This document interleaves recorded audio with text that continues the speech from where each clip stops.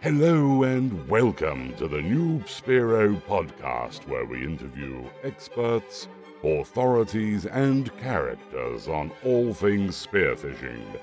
Come and join us after the show at noobspearo.com, the online spearfishing community helping you to become a better Spearo. Here are your hosts for the show, Shrek and Turbo. G'day Noob Spearo community. Today we have a manufacturer of high quality fins and spear guns based on the Gold Coast. Larry Gray is an avid Spearo who owns and operates Penetrator Fins. Welcome to the show, Larry. Hey guys, how you going? Glad to be here.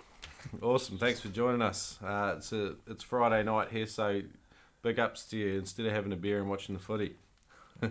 Yeah, same here, mate. You kept me away from the telly. Yeah. Hey, so Larry, where did you start spearfishing? And what was that like? Look, I've lived on the Gold Coast all my life. This is where I was born and grew up. Probably the first I can remember with a spear in my hand, I think I was about 9 years old. And actually, I've got a clipping from a local paper, the bulletin, of me and a mate with a hand spear shooting bream in the Broadwater, of all places, which certainly you can't spear now, but back then it was okay. So that's sort of where it all started. And awesome. So some of the inshore water around the Gold Coast, that's sheltered water, isn't it? It's kind of yeah, all the Broadwater is completely sheltered. Yeah, obviously all green zone now and no spearing allowed. So yeah. So what when you started, you spent a bit of time in there in the dirty water shooting bream. What else did you target? Oh, the old black bream was a popular one, like always for most guys starting out. Yep. If you come across a nice whiting or a flatty, you were pretty happy. Yeah. My father was heavily involved in spearfishing around the Sydney area in the 60s and sort of late 50s and early 60s, so the Ben Crop and Ron Taylor eras. All right.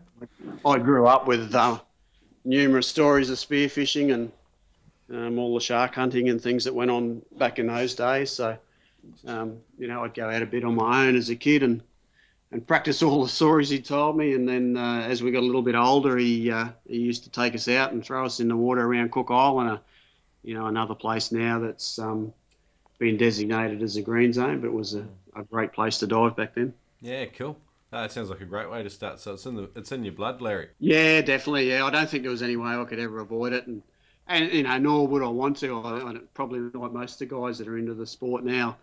Once your face hits the water, and especially if it's a good day, you feel relaxed, and all the other stresses of life seem to disappear, and you concentrate on what you're doing.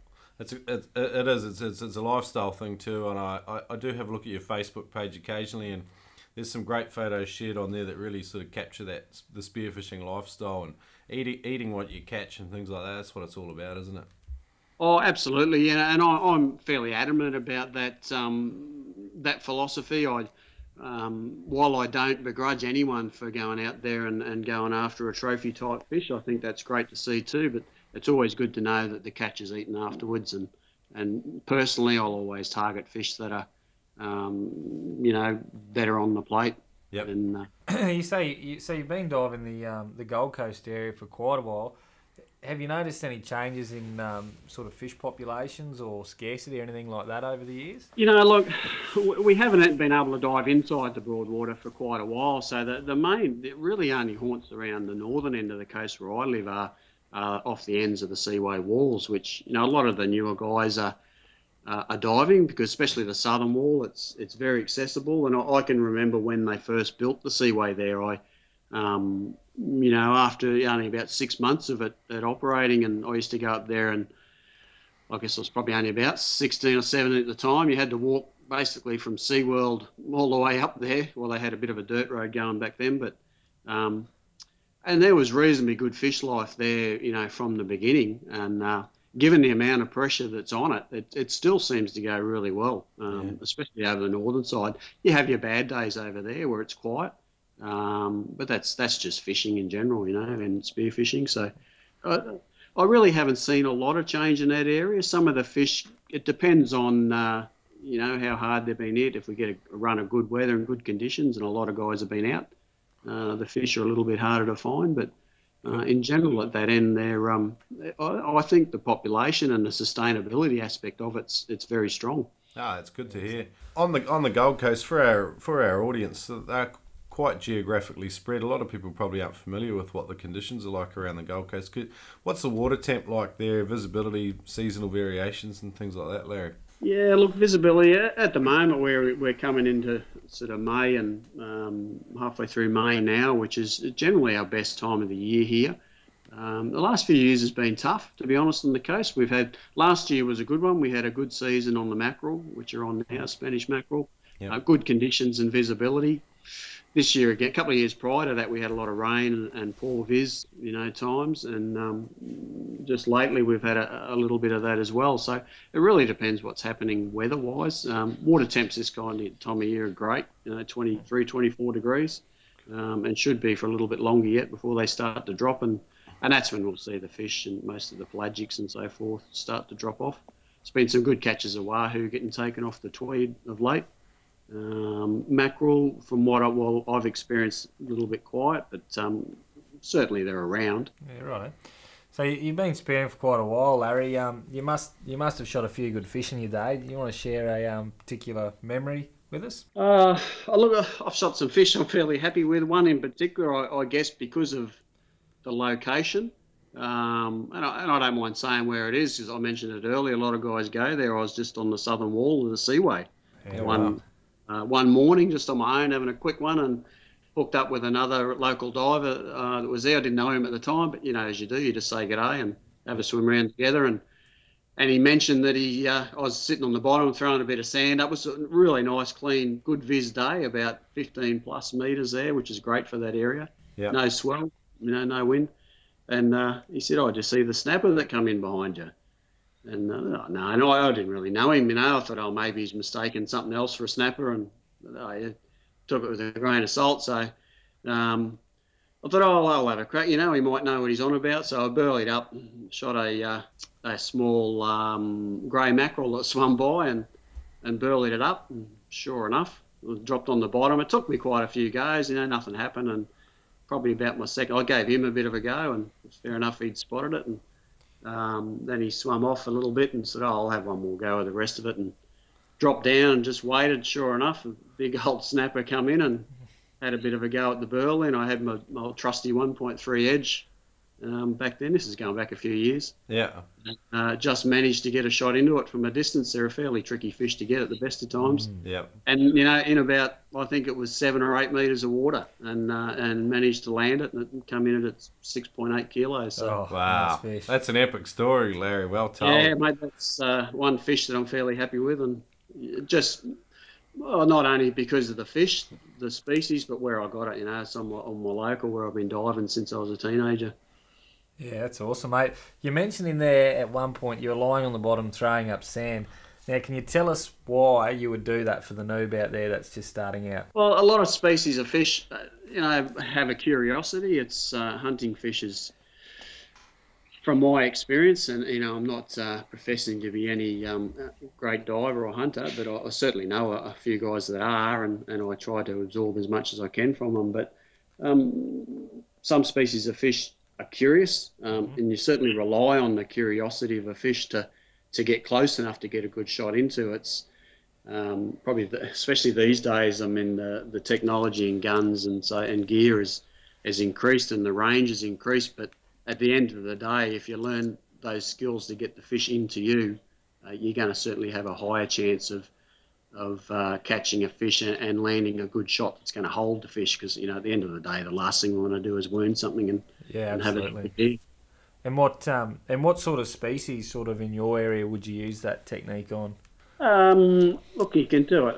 A lot of fish will come in for a look. Around the Tweed area, the spangles or spangled emperor are very curious. Jobfish will come in to have a look. Oh, yeah. Jobbies are a pretty tough one. They're always very wary. Yep. I haven't been too successful on them. I can get them in, but they generally tend to outlast me on the breath hold side of things. But they can be pricks of things, can't they? Like, you're just sitting there. Feels like you're getting contractions. You're only in shallow water, and you're just coming, you little bugger, and they just never do. And so they're always hanging just out of gun range too. They're a canny fish.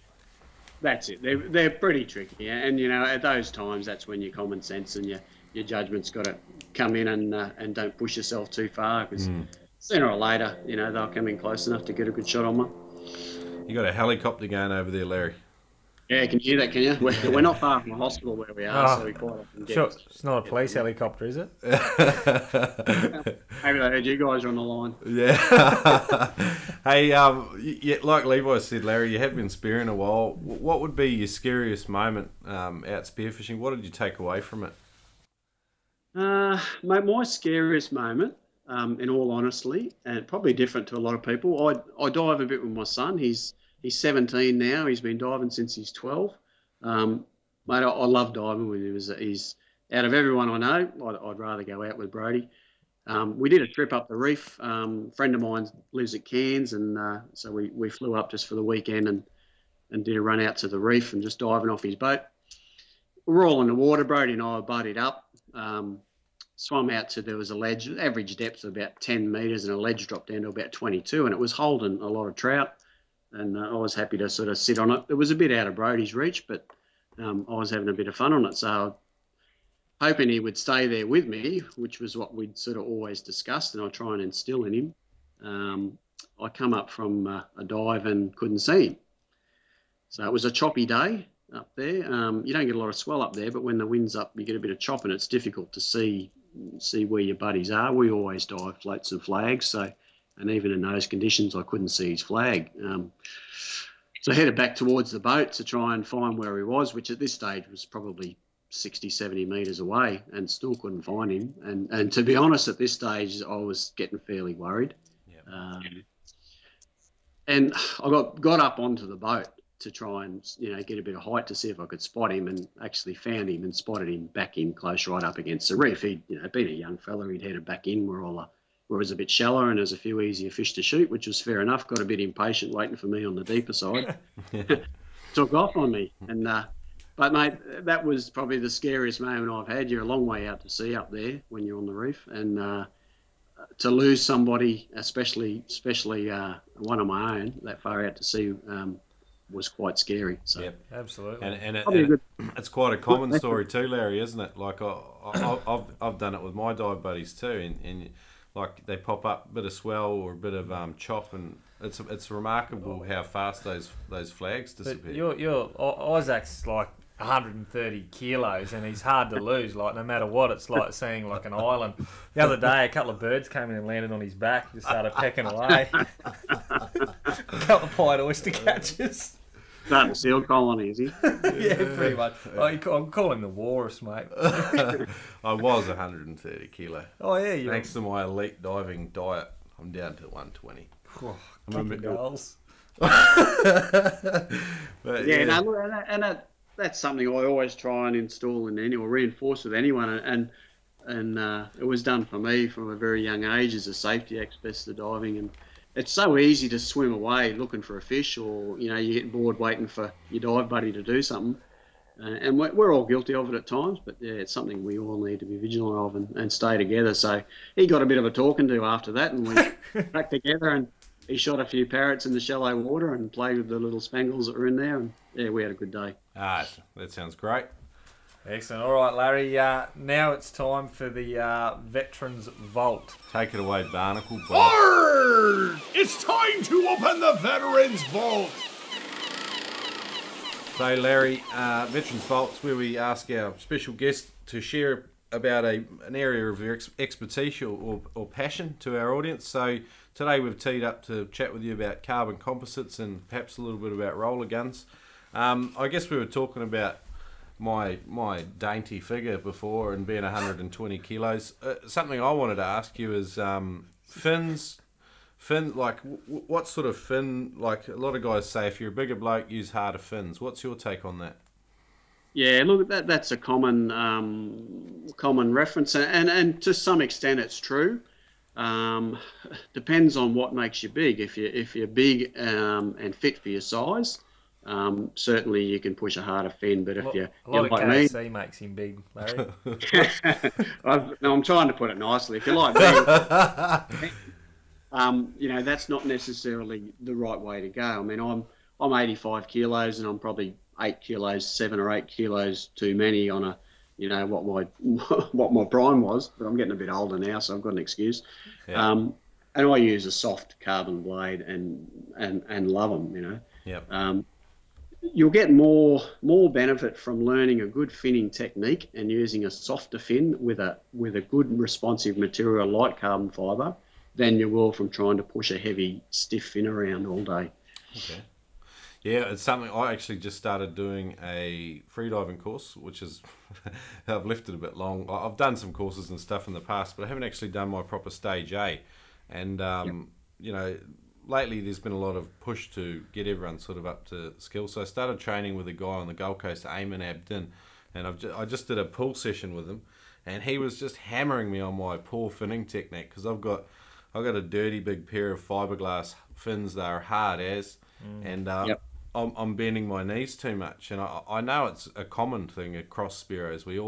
Not much of us do have a good finning technique, apart from the guys that have perhaps paid attention to it. So no, yeah, you're dead right, and that's what's coming out of the freedivers sort of instilling some training techniques into spear fishermen as they're looking at the techniques and those finning techniques.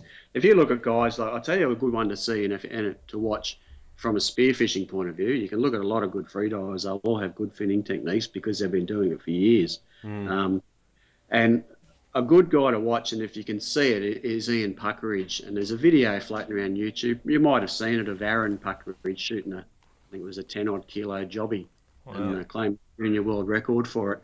If your listeners want to go and have a look at that and watch Ian's there and he's fending off the sharks, keeping all the sharks off the jobby while Aaron's landing it, and just watch the finning technique on Ian. It's pretty well perfect. Yeah, okay, right. wow. Well, we've got Wayne Judge up here in Brisbane, and he's a pretty good guy to teach finning technique as well. And that no matter how hard he tries, I still can't get it right. After 11 years, I'm still bending those knees, mate. I don't know how soft fins can get. And Turbo's got a set of your fiberglass penetrator blades. Yeah, I can't kill him, but yeah, I think I might have to go a bit softer, like you said, Larry, next time, because I've got a set of legs on me like an ibis. A sick ibis with HIV, perhaps. Oh, thanks, bud. Use straws for leg warmers. Yeah. So, if you were going to talk a bit more about carbon and sort of the stuff you do with Penetrator, Larry, what would it be? I'll probably, I guess, give a bit of info on why the composite material is good for what we're doing with fins. There's a number of properties with it. Basically, it's non-corrosive, so it's going to, you know, the environment we use it in is not going to hurt it, providing it's processed well. If there's any voids and so forth in the laminate, a composite, basically the definition of a composite is any two materials that are combined together where the end result gives a better property or a different property to either of those materials on their own. So it's a generic term. We use composite to describe or basically as a branding to describe our glass fibre fins. Okay. So the composite in those is a glass fibre and an epoxy resin matrix which glues all the fibres together. Providing those are processed well and you don't get any voids in there, you won't have any moisture ingress which can damage those fibres. Okay. And a good process, which, I mean, my composite background probably spans over 20 to 25 years now when I think back, starting out in the sailing, competitive sailing side of thing, building anything from skiffs up to ocean-going yachts, you know, and masts and so forth with carbon fibre, and then relating some of those techniques into the dive gear through my passion and interest in spearfishing. You know, I think we're going to see it more and more. Spear guns, we're certainly starting to see carbon fibre come into the forefront of their development and engineering. Still a lot of hype out there surrounding it, and I think a lot of people don't fully understand the benefits and the properties of composite. So, and I'm always happy to chat to people about it and try and explain it and I guess decipher some of the myths that are out there and the marketing hype, which people need to be a little bit careful of. Yeah, it's quite a competed space too, isn't it, Larry? Like, for such a small sport, there's an amazing range of good quality gear out there. What sort of, like, if our audience are going to buy a set of fins, Larry, what are some of the defining characteristics that a good fin has? Look, a good fin is going to be easy to kick. So you don't want a set of fins that you're going to be struggling around, so you don't want them too heavy. That extra weight on your legs is going to wear you out over a long day. Good fin's going to be easy to kick and give you plenty of power. Okay. It's also going to be durable. Certainly the composite fins aren't cheap, so you don't want to be replacing them too often. We haven't had a failure with our glass fibre range, and the whole time we've been going, which is a bit over, or nearly 6 years now. Wow. So we're fairly happy with that. Carbon fibre, you will have problems with it. It's a little bit more fragile, which is probably not a true fitting description for carbon fibre, fragile, but it's we use a lot less of it because it's so much stiffer than glass fibre. So the areas that can be prone to damage are the tips and things from kicking into rocks, or certainly if someone drops weight belts or eskies on them, they're going to fail. But that's look, just manufacturer quality. Make sure that you can get good backup service from the manufacturer if you're buying something like that that's a high-end product, and be able to speak to the people that make them. Yeah, it's good. Mate, I've got a set of your composite fins, and I went spearing with a bunch of fishers up north. And this one bloke, every time I put the fins on the deck, I don't know why, but he just had to stand on them. He had to fish on top of my fins all day long, and I was just cringing. But after 3 or 4 days of it, they weren't any worse for wear at all. That's why Spearos don't go out with line fishermen, Brown. Has learnt nothing, especially drinking line fishermen. Like they're only ever going to stand on your gear. I got some mates that are linos, and we've been out doing the same thing and trying to spear and do that at the same time. The two just don't mix. No, unfortunately, we don't play well. Yep. Hey, no, that's it. Play well together. Yeah. Hey, with your blades, Larry, what foot pockets do you like, and what sort of what do you tell people to buy? I mean, I know a lot of it's relative to foot size and shape, but perhaps you could enlighten me. Well, what you said is right. Foot size and shape and pocket comfort is the number one factor we always try to highlight. The other area is functionality, and then comes durability again with the pocket. Again, you're spending good money, so you need something that's going to last you and have a decent warranty. The most common pocket we sell is the Mara's Razor. We find they fit most people really well. They certainly fit people with a wider foot. They have a nice shaped pocket. They have nice flexible side rails, which allows the blade to bend, which is very important with a composite blade. It's no good spending a lot of money on a nice bendy composite blade and have the foot pocket restricted. Yep. In saying that, people with narrow feet, the Bochet Mundial is a good pocket.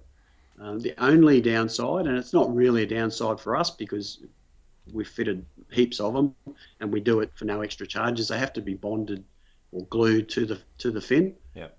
So it takes a little bit of skill to do that nicely. So we prefer to get people just to send us their foot pockets and we'll fit them for no charge rather than sort of see them not fitted properly. Those two, wider foot, I'd stick with the Mara's Razor. Narrow foot, I'd stick with the Bochet Mundial. Probably those two would be our most popular. Then a lot of guys, there's a bit of hype around the Pathos foot pockets, which are very light. Unfortunately, they're very wide and can be quite low across the instep, so fit can be an issue for some people. And again, with the Pathos, they have to be glued on. So if you are going down that road and looking for, ultra lightweight fins, the Pathos will be good for that, but you do need to try them on and make sure that they're going to be comfortable, for a long day's diving in the water. And how much does that matter when you're going to put a 3mm dive sock on? Look, it matters a fair bit. If it's still, no matter whatever you get a sock there, there's still, if there's a pressure point on your foot that's going to cut circulation, it can lead to cramping. We've had guys where we've had to work with and try several different brands of pockets, where they get pains under the bottom of the feet. And it's taken a bit to solve, but we tend to get through it. That's good. That's great. So it can be complicated. If you don't get a good fitting foot pocket, you're never going to be comfortable and you can't relax in the water then. And with what we do with breath hold spearfishing, relaxation is the key, Yeah. Oh, that's great. It's Foot pockets sound a lot like face masks. It's like so many different people don't fit certain face masks. And we were talking to Trevor Ketcher not so long ago, and I said, what one do you like? And he says, the cheapest, most basic one you can find fits me perfect. If I try any of the expensive stuff, it doesn't fit. And I think the foot pocket sounds a bit like that. It's there's just a lot of variance in people's body shape. Absolutely. You can list any of your gear. Like, your gear needs to be functional. It needs to fit you well so that it's not in the back of your mind the whole time. A leaky mask, it drives me crazy. And that's one of the hardest things I've found, to get right. And when you do get a good one, I tend to buy a few of them so they last a while. But and I know really experienced Spearos are the same. I know one guy, he'll buy 10 of them and keep him going for years, once he finds ones that fits. Okay, and just quickly, you also make carbon barrels, and I wanted to ask you a little bit about roller guns as well. Yeah, sure. Go. Our carbon barrel we started a couple of years ago in production. I've had out for sale. It's probably what we'd call a high-end product. It's we did the design work, 3D CAD design work myself, machined the tooling, and here comes a helicopter again. You want me to stop? Yeah, it's all good, Larry. Dangerous suburb. Our audience are used to our high quality interviews. It's all good, mate. So, yeah, no, fire away again. Mate, it's going straight over the top now. Sounds like downtown Beirut. Yeah. It's a rough neighbourhood here. We can pretend to be war correspondents. That'll do.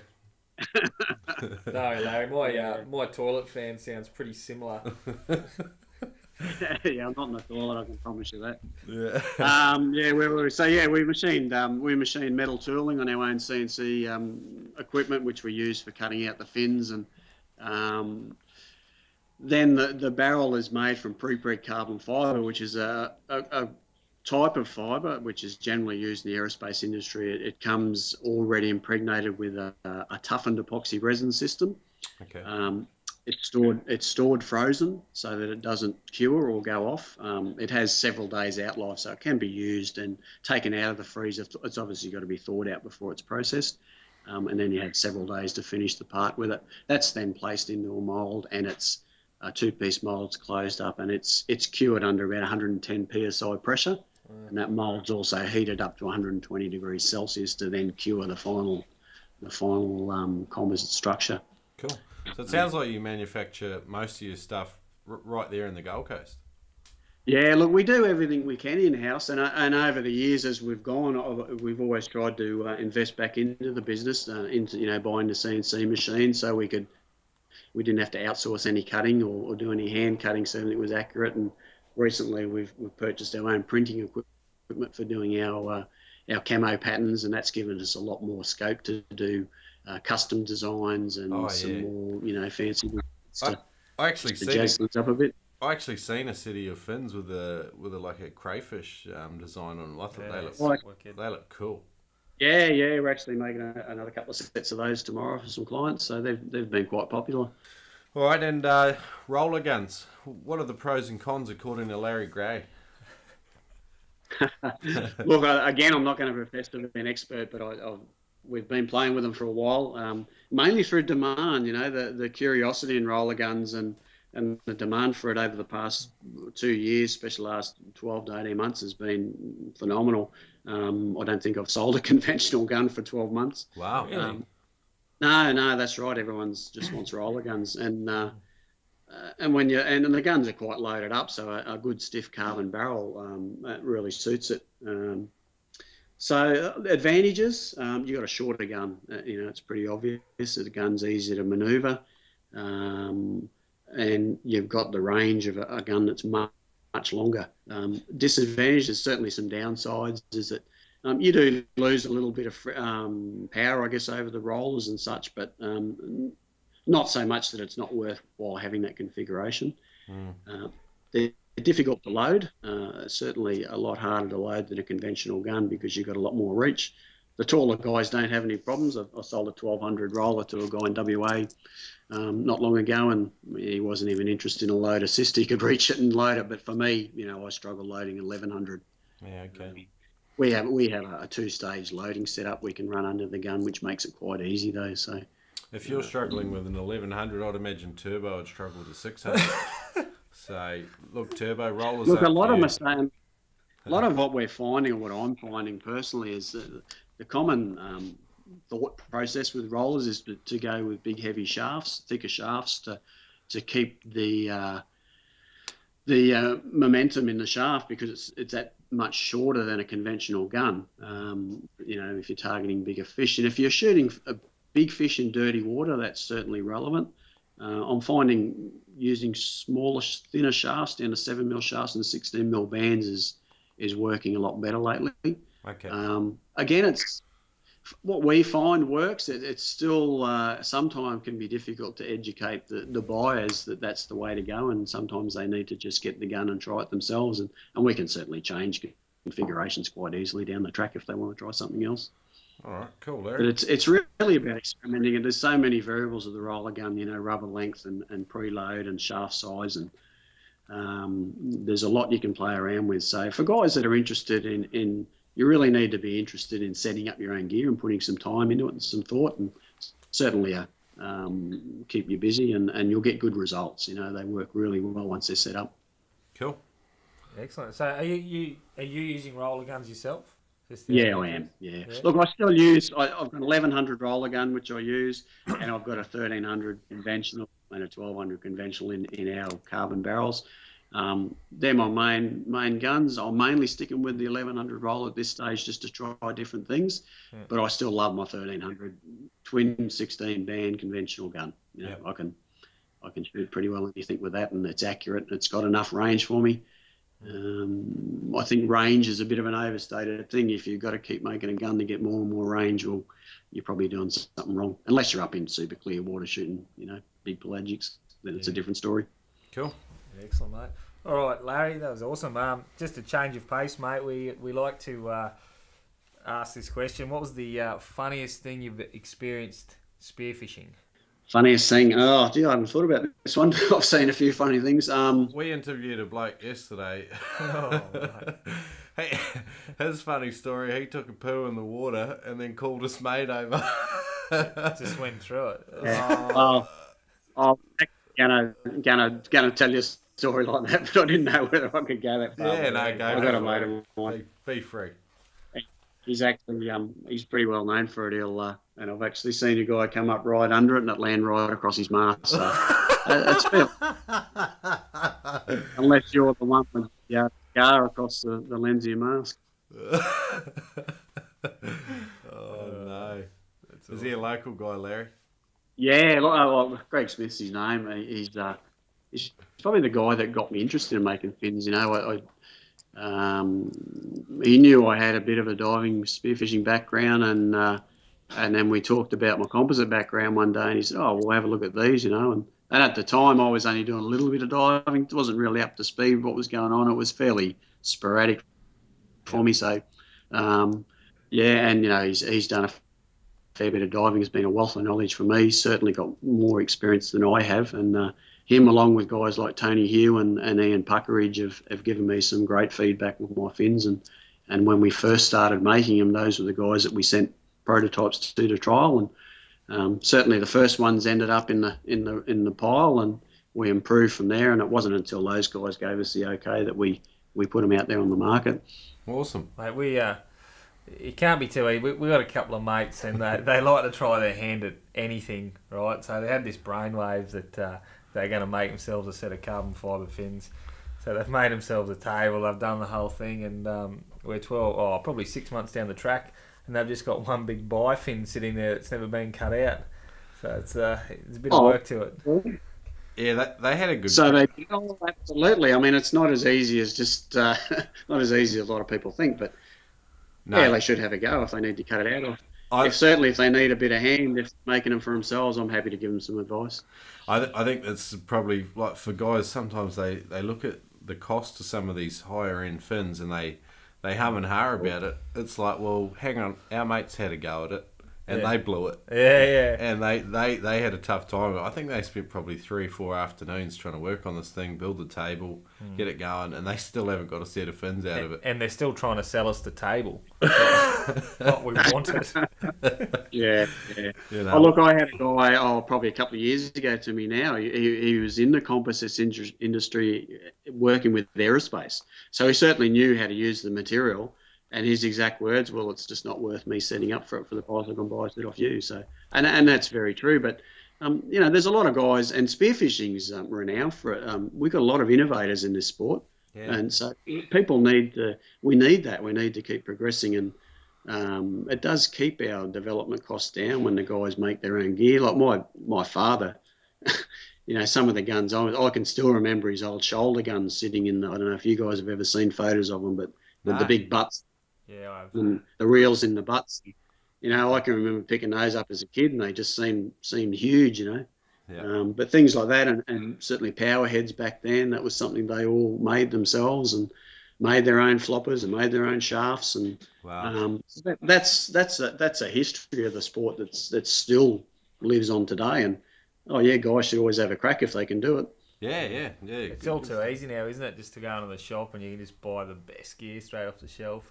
Tend to get a bit lazy.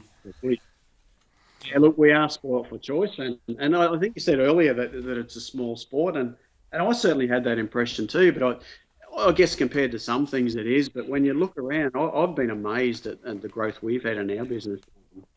Every year since we've started, up to 30% a year, and wow. It just shows how many people are getting into sport and how many more people are coming along. All right, Larry, we do a show with Pedro now. See, it's time for Noob Spearo's Fast 5 Facts. Yeah. Pedro. All right, mate. These are 5 pieces of advice I got basically from my old man. Safe breathing. I can't say any more than that. No hyperventilating. You guys know it all. The free dive training, it will teach everyone that. If you at all at a loss as to how to breathe, there's plenty of information out there. Errors Beaters video, there's some great things. Safe breathing, stay safe, avoid shallow water blackout. As far as your spearfishing, it starts small. The fish you're targeting. If you're just getting into it, it's a trap. Looking at Facebook these days and seeing all the big fish, there's some fantastic divers out there shooting some fantastic fish. But keep in mind that those guys have been around for a long time. So, stay at your level, work your way up, do it slowly, do it safely. Diving with a partner, don't go out there alone. That one speaks for itself. When you're buying gear, do some research. Again, there's plenty of guys out there you can ask for help. Find the gear suppliers that'll give you all the information, and don't be afraid to ask questions.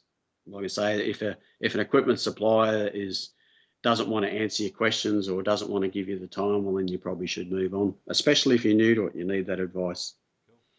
And last one, goes along with that.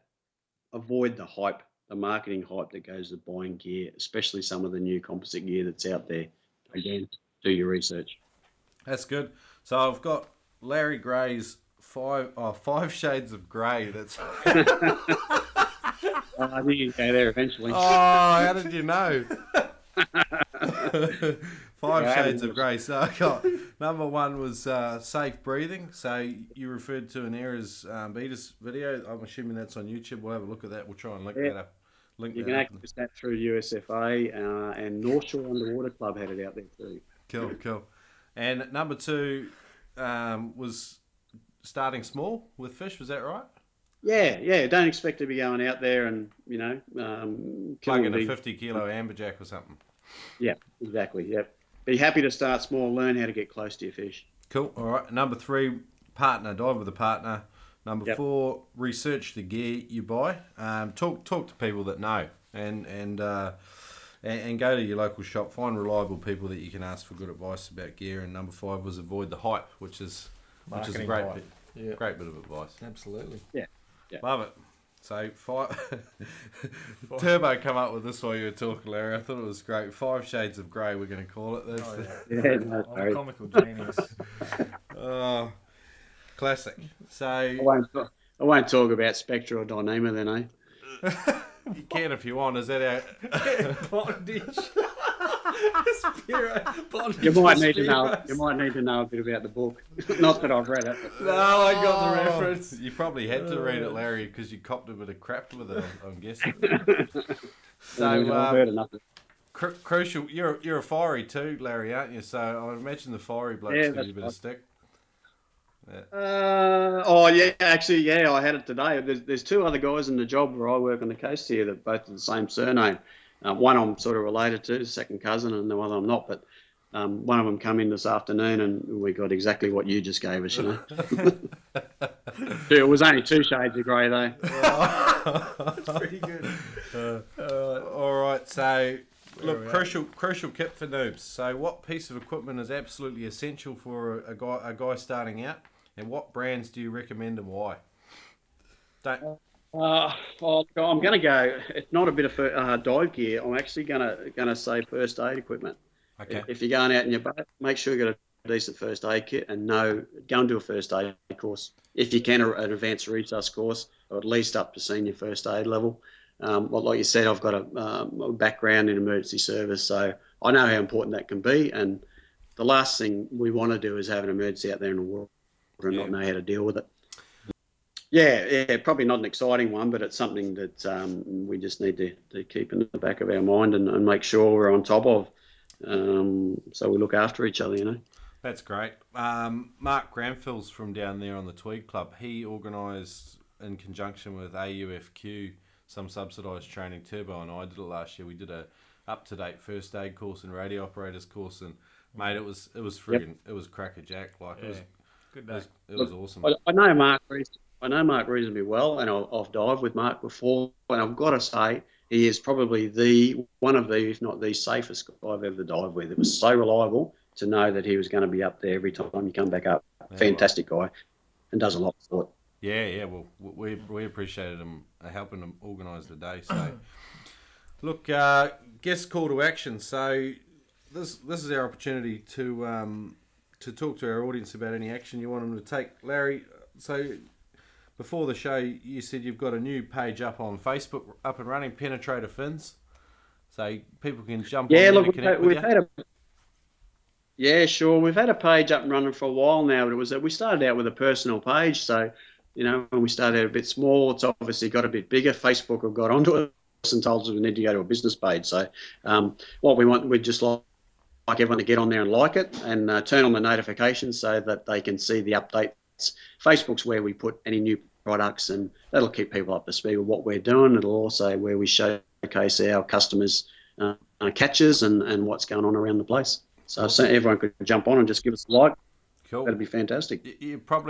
We're also going to be just on top of that. Sorry, we're going to be starting to run in some competitions this year.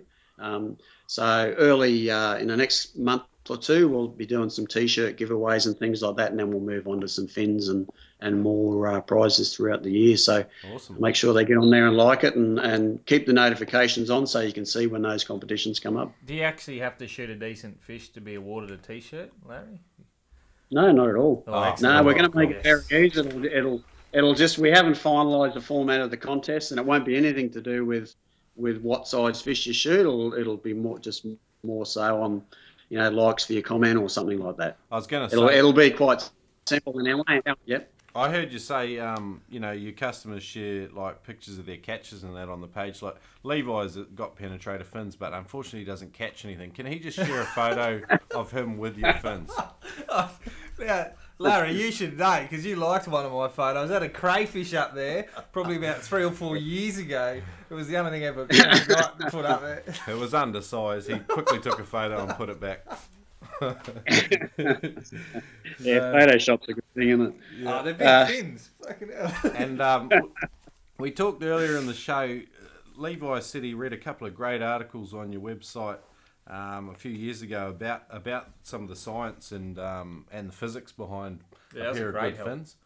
We're going to try and link some of that content up on our website and in your show notes. That's about it, I think, Larry. Thanks for coming on the show. It's been great to have you. And that bit of it, those things we post up to try again break through some of the myths and the hype that they put out there with composites and help people understand how they relate and why we use them for the fins. So yeah, we're happy to help explain any of that aspect of it. Yeah, no, there's one article in there in particular that I found really helpful when I was trying to decide on a set of fins, and it's sort of like, yeah, like you said, broke through all the marketing jargon and sort of help us out. Yep, nothing like a practical demonstration to put things straight. Well, that's true. Hey, thanks for coming on the show, Larry. You've delivered us up some gold. Awesome, guys. It's been great chatting with you. Cool. Thanks, Larry. Thanks for listening today, Noob Spearo. If you'd like to find out any more information from today's guest, then head over to noobspearo.com. We really appreciate you guys as listeners. Without you, we couldn't do the show. So if you want to help us out, leave us a review on iTunes or head on over to noobspearo.com and sign up for our newsletter. We won't send you crap. So that's all from us. A big hooroo. We hope to see you soon. Shrek over and out.